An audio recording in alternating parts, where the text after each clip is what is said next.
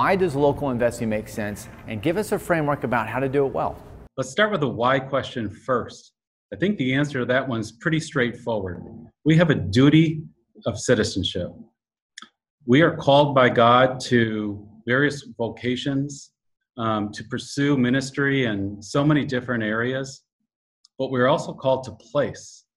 Where we live, we have responsibility. And I admire two people who've invested locally in such impressive ways. The first is my friend Chris Evans in Raleigh, North Carolina. He was deeply burdened by the fact that moms on Medicaid receive inferior health care. That means they got sicker than they needed to, they presented to emergency rooms that shouldn't have had to see them, and the taxpayer bore bills that they shouldn't have had to pay. Worse, Planned Parenthood was the best provider of primary health care for moms on Medicaid in Raleigh-Durham.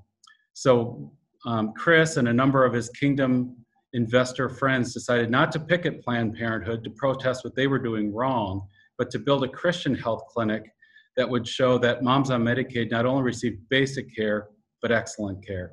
And that health clinic is thriving today in a sustainable business model. Second, Jalen Smith, who plays football for the Dallas Cowboys, is a Pro Bowl linebacker, was so burdened, of course, by what's going on and America's unrest, but realized that debates over how we got here or whose fault it is was not going to fix the problem. We needed a solution, and Jalen's idea was investing in Black and brown founders or minority entrepreneurs could close the wealth gap and to create jobs in our neighborhoods, which he's doing in Dallas, Texas.